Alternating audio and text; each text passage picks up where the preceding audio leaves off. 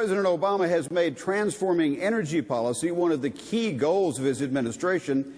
Central to that is an effort to end our dependence on carbon-based fuels, and that is the subject of our debate tonight.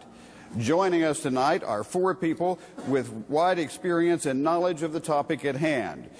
First, we have Jim Woolsey, former director of the CIA. Under President Bill Clinton, Mr. Woolsey is currently a partner in a California-based venture capital firm that focuses on clean tech investments.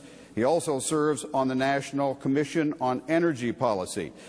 He will be arguing on the side to end our dependency on carbon-based fuels, as will his partner, John Podesta, head of President Obama's transition team and former chief of staff to President Clinton.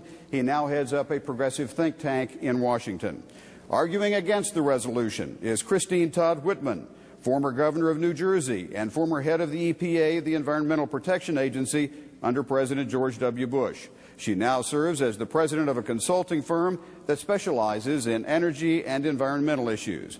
Her teammate is Karen Harbert, President and CEO of the U.S. Chamber of Commerce's Institute for 21st Century Energy.